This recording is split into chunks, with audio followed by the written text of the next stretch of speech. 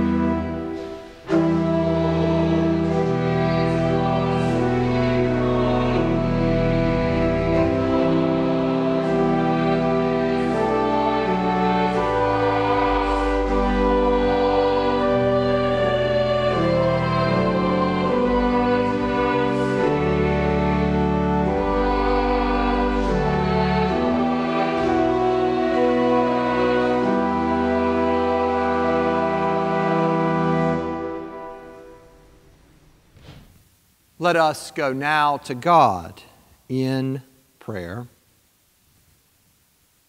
God of holiness, your day comes near, and we tremble not out of fear, but from awe and gratitude.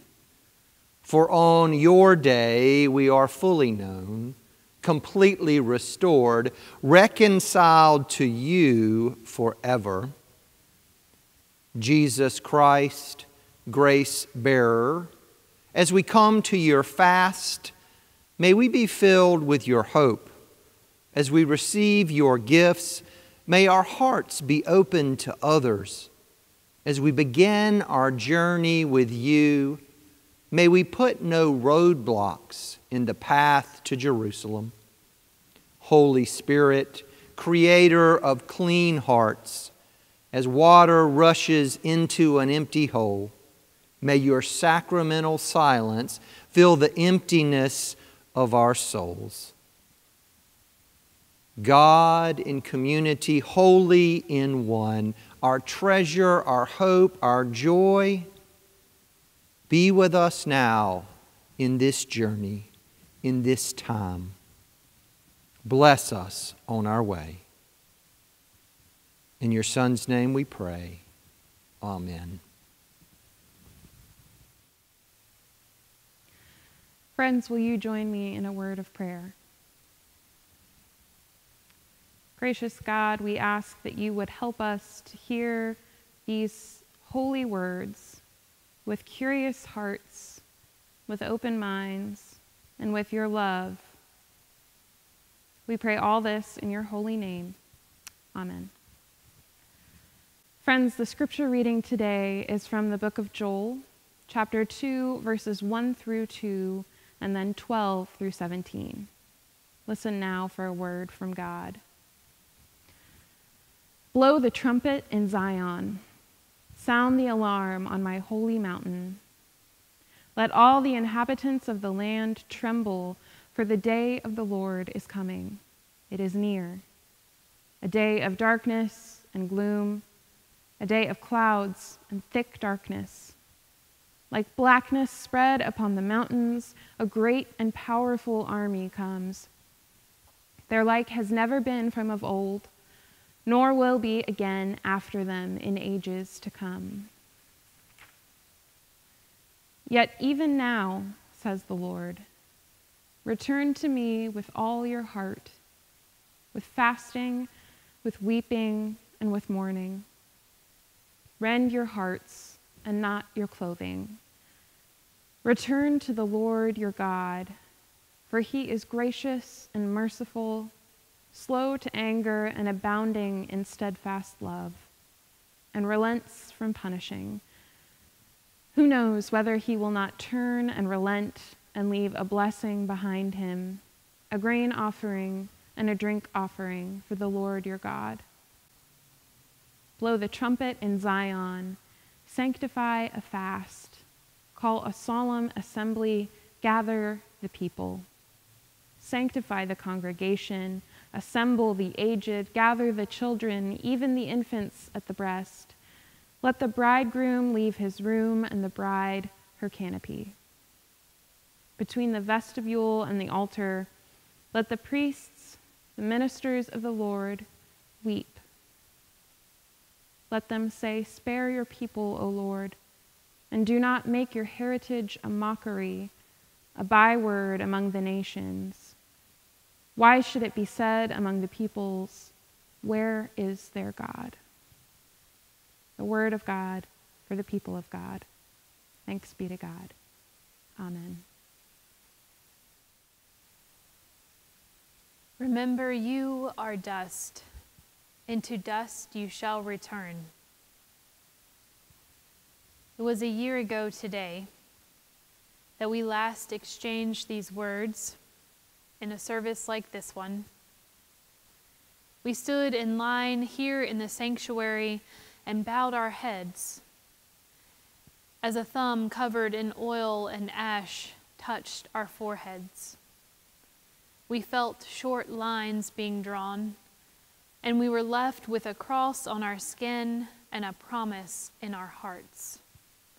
The promise that we will return to dust one day. The promise that in life and in death we belong to God. And the reminder that over and over again we are invited to return to God with our whole selves. I am profoundly aware that last year's Ash Wednesday service is one of the last points of physical contact that we've had with one another before our in-person gatherings were halted. Less than 2 weeks after Ash Wednesday, we had postponed our annual retreat and moved to online worship. Those 40 days of Lent we started last year have, for many, been drawn out for an entire year. a year of fasting from fellowship and friends, a year of more solitude and reflection than any one person ever needs, a year of contemplating our mortality and the mortality of the ones we love. Therefore, as we stand here today at the beginning of a new season of Lent, we might ask ourselves, what's new about it? The darkness doesn't seem to end. We are weary, and we're looking for a way out. We are not the first people to ask these questions, and we will not be the last. For centuries, when human beings find ourselves facing inescapable catastrophes, we seek answers for why, what, and how long. Today's scripture lesson is no different. As we read the words of the prophet Joel, we need to first understand the context he is speaking from. The Israelites are facing their own environmental disaster of epic proportions. They are in a state of emergency because a plague of locusts has arrived, threatening their very survival.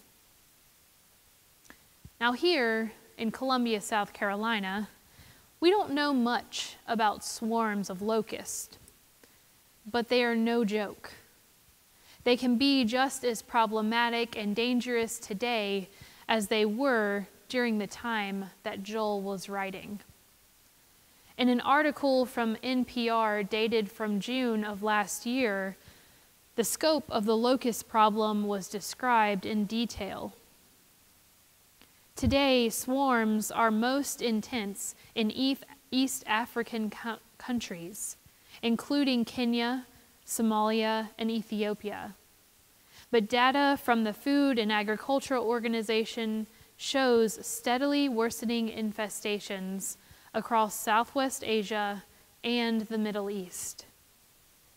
When locusts descend upon a town or village, they move fast, destroying everything edible in their path. An adult desert locust that weighs only 2 grams, about a fraction of an ounce, can consume roughly its own weight daily. So a swarm of just 1 square kilometer, about a third of a square mile, can consume as much food as would be eaten by 35,000 people in one day. And depending on the time of year, locusts can destroy 50 to 80% of all crops. The last large locust outbreak, which started in 2003 and lasted until 2005, resulted in an estimated $2.5 billion in crop damage. Studies found that the economic effect was largely felt by farmers. But children who also grew up during the period were much less likely to go to school because of the hardship.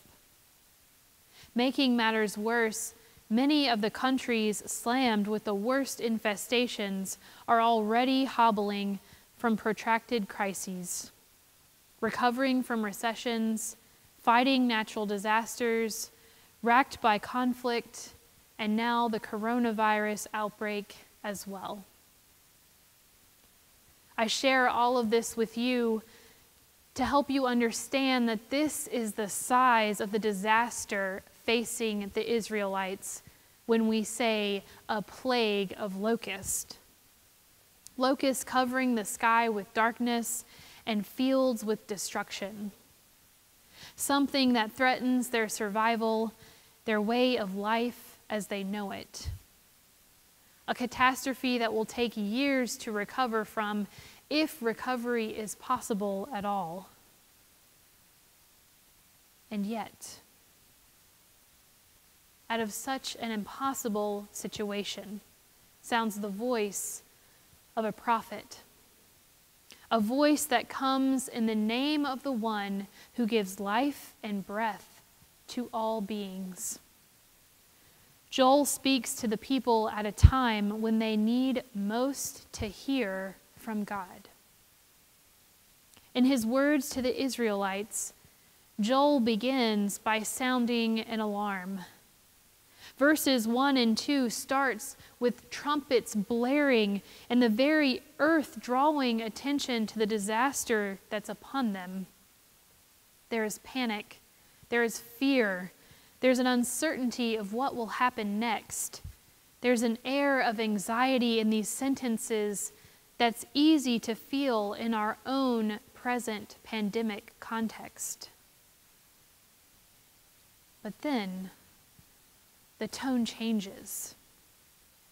Did you notice it? The shift in verse 12. The voice of the Lord sounds out. Yet, even now, return to me with all your heart. Rend your hearts. Return to the Lord your God, for he is gracious and merciful, slow to anger and abounding in steadfast love. Verse 12 transitions from a cry for alarm to a call for repentance, a call for turning, a call to relinquish the fear of uncertainty that the people are so desperately clinging to, a call to return to the Lord. The verb return used in this verse in Hebrew means to arrive again at the initial point of departure. So when the Lord says return, it means that we have originally been with God. That's where we started out. We moved away from God, and now we are invited to come back home. Last year, on this day, at the beginning of Lent, that was our cry for alarm. COVID-19 descended upon us like a swarm of locusts and has threatened all that we hold dear. The trumpets sound, we shut down so much of our lives, and we have watched as the pandemic has devoured parts of us that give us meaning and purpose. Since that moment, we have been stuck in alarm mode. When the pandemic arrived, our bodies, our minds, our spirits moved into a state of extreme stress and fear. It's not unlike when our bodies go into a fight or flight mode when we panic. It's a safety measure that protects us, but is only meant to last for a short amount of time, not a year or more. So if Lent last year was our cry to alarm, then Lent this year is the invitation for transformation. Lent this year is when we hear the voice of the Lord inviting us to return home. Remember, the Lord says, yet, even now, because there is a possibility of reprieve from our current situation. Yet, even now implies that a transition is taking place. And it's also a recognition that God knows what we are going through. The skies are dark, the land trembles, it is as bad as it can get, and yet, even now, says the Lord, especially now, return to me with all of your heart.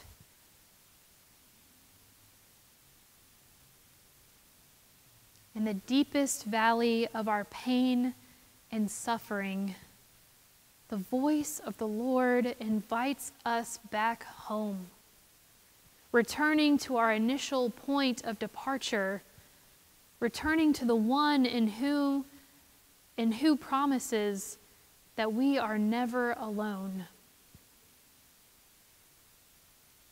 After all, we cannot go on in this heightened state of distress indefinitely.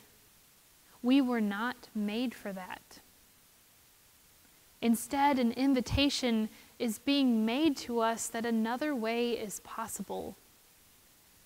Through the lips of the prophet, we are being shown who we might become in the days and weeks to come.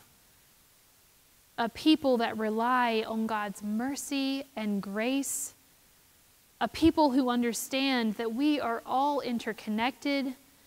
A people who depend upon the promises of God. The invitation is here. The question for us now is, are we humble enough to accept it? Human beings struggle to admit that we need to depend on anyone or anything. We usually associate the season of Lent with guilt or innocence, but Joel is speaking in terms of pride or humility. We struggle independently with the whats, the hows, and the whys of life, and we forget about the who. We ignore our Creator and our connection to one another. As much as we need God and we depend upon God's presence, our stubborn pride keeps us from responding to God's invitation that is sitting there waiting for us. Joel's message challenges us because we are buoyed by our own relative sense of stability and security. We tend to take God's favor for granted, and we assume that church attendance or our charitable contributions are enough. We make the assumption that we can and should secure our future for ourselves and then look to God to bless the arrangements we've made, when really it's the other way around. God invites us to return with genuine repentance, to rend our hearts and not our clothes. God wants our whole person, not just an outward sign. Hearing this passage today on Ash Wednesday, remembering that without God we are simply dust, reminds us that apart from God, we are nothing. This Lent, if we are to make the transition from that cry of alarm to returning to God, it starts with us admitting our helplessness and our full dependence upon God. For the Israelites, admitting they were helpless during a plague of locusts was difficult. For us, admitting that we are helpless during a pandemic might be unbearable. It's easier to admit guilt than helplessness. But friends, it is only in recognizing our vulnerability that we will allow ourselves to accept God's invitation. Only with open hearts and vulnerable hearts can we return to God. And that is our task this Lenten season. In her book, Help, Thanks, Wow, author Anne Lamott describes the way she returns to God and reminds herself of her dependence upon God. She keeps what she calls a God box. Now, this can be any sort of container, an actual box itself, the ashtray in her car, an empty pill container, or really any kind of container that has lids that close well.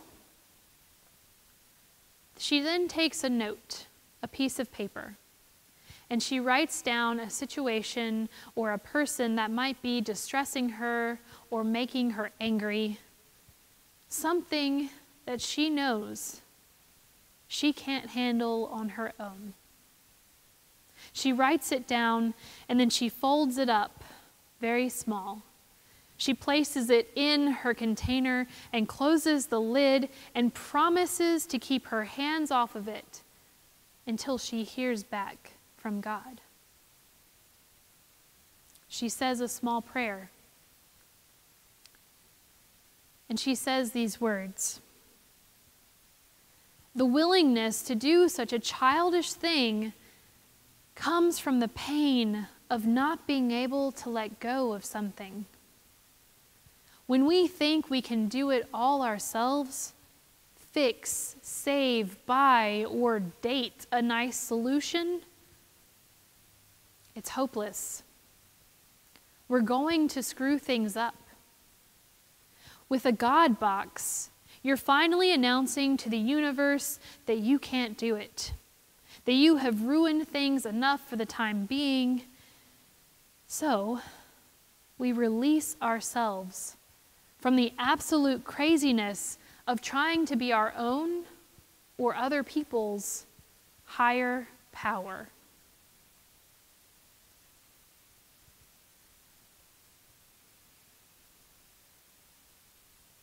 Friends, it's time to come home. It's time to use our God boxes, whatever they may look like. There is an invitation in front of you, and it's real. It's not going anywhere.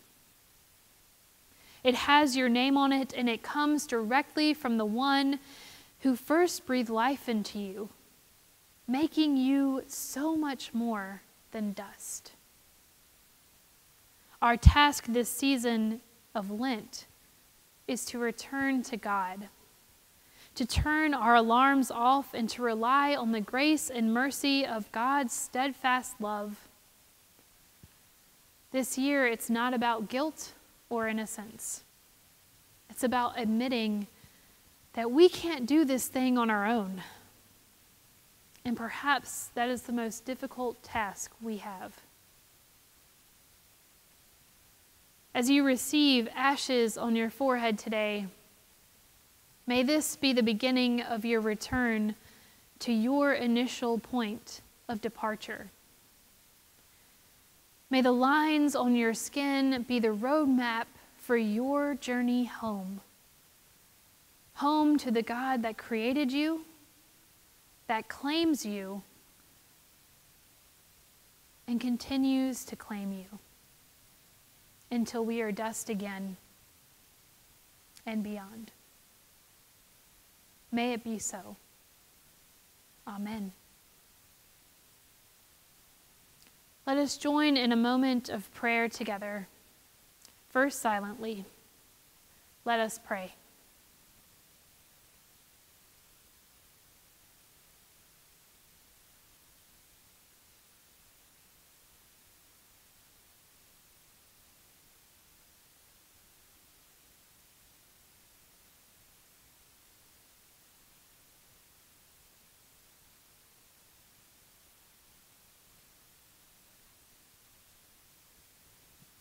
God, we love you. Help us love you more. Amen. Friends, Ash Wednesday is a special day because it marks the start of something new. We are standing at the door of a journey into deeper faith, and God is inviting us in. However, we know that we cannot grow deeper and be transformed without God's help. So as we begin this season, we confess together, asking for God's participation in this new beginning. We are asking God to hold open the door. Let us pray. Holy God, we know that you are near, for you are always here, gathered among us, just a breath away.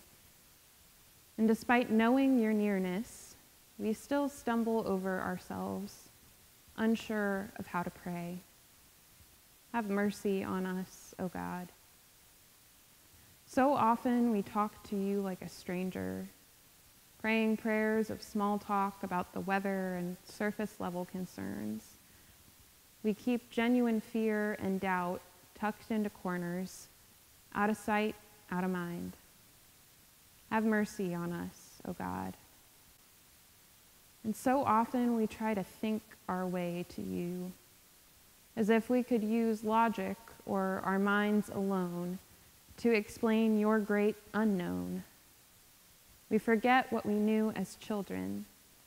We forget how to feel our way to you. Have mercy on us, O God. And too regularly we limit our experience of you to 1 hour a Sunday, missing your constant invitation into the holiness all around us. Forgive us.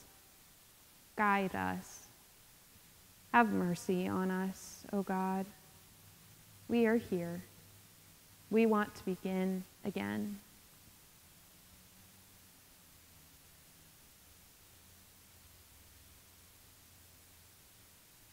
Amen.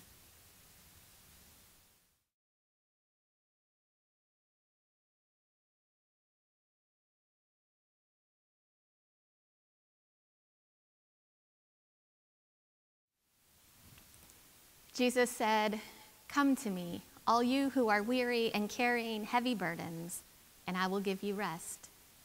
And he said, "I am the bread of life. Anyone who comes to me will never be hungry, and anyone who trusts in me will never be thirsty." Because he said, "I am the vine. I am the true vine. Abide in me, and I will abide in you." He also said, "Anyone who wants to live their life and follow me must first lose their life." But then he said, "I am the resurrection and the life." And ultimately he said, "Come and follow." And he said, "Taste and see." And so we who follow Christ are gathered at this table as we so often do. We gather at this table to taste and see and remember that the Lord is good. Let us pray. Gracious God, this table is more crowded than usual.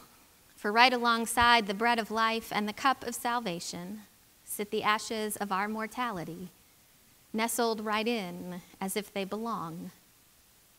Maybe that is just as it ought to be, for we cannot fully grasp and be grateful for the gifts of this table if we are not aware of how much we need them. You have heard our prayers of confession week after week, O God. We have never hidden them from you. And so we cannot help but wonder, when did you first realize how much you could love such dust? Was it when you breathed life into us? It must have taken an enormous breath, and dust has a way of getting caught in our lungs. But maybe we, your dust-filled children, maybe that is the moment we got caught in your heart. Help us to remember that, won't you? When we feel like little more than dirt, all scuffed around. When we feel like we have been burned by life. When the world itself seems to be on fire. In those moments, in every moment, help us remember that we are marked. Marked not for sorrow and not for shame. Marked not for false humility or for thinking we are less than we are. Help us remember that we are marked with love, as those who know what you can do with dust, with dirt, with the ordinary stuff of this world. Dust of the earth, wheat of the field, fruit of the vine. We gather at this table surrounded by nothing special, and yet it is somehow everything we need. So come to us in these elements, O God, and strengthen us for the journey. Help us remember that what we have to offer is always enough in your eyes. From dust we came, and to dust we shall return. But until that day comes, O God, stay with us and fill us with all good things, strength and courage to do what is right, vulnerability and hope, that we might be honest with ourselves and with each other, patience and faith to sustain us in hard times, grace and truth to help us find our way home. Trusting in your mercy to do all that and even more, we make our prayer in the name of your Son, Jesus Christ, who taught us to pray, Our Father, who art in heaven, hallowed be thy name. Thy kingdom come, thy will be done, on earth as it is in heaven. Give us this day our daily bread, and forgive us our debts as we forgive our debtors. And lead us not into temptation, but deliver us from evil. For thine is the kingdom, and the power, and the glory forever. Amen.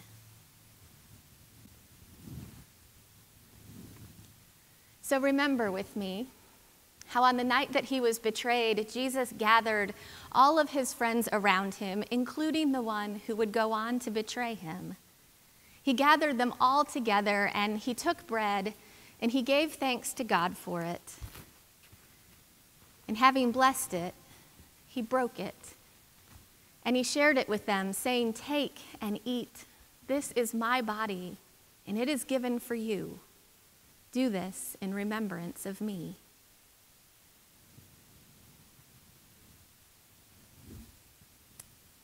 And it was then in the same way that he took the cup and he poured it out, and he said, This cup is the cup of the new covenant. It is sealed in my blood and shed for the forgiveness of sins. Every time you drink of it, do so remembering me. The Apostle Paul reminds us that every time, friends, each and every time we share this bread and this cup, we proclaim the life, death, and resurrection of our Lord Jesus Christ until he comes again. Friends, these are the gifts of God for the people of God. Let us keep the feast.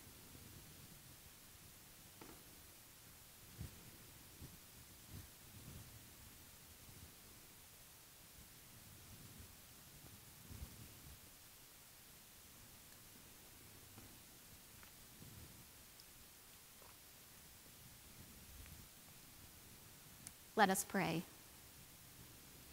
Oh God, we give you thanks for the gifts of this table, those that we are used to finding here, and those that are more out of place. May this table always be a place of sustenance, but also a place of surprise, for both of these things contain holiness, for everything contains you. May we be made holy by the gathering and partaking. In your name we pray, amen. And now, friends, that we have been fed by Christ, we are now marked once again as Christ's own forever. You are invited to take the card that you received from the church and press it against your forehead, allowing the charcoal to transfer, because from dust we came, and to dust we all return.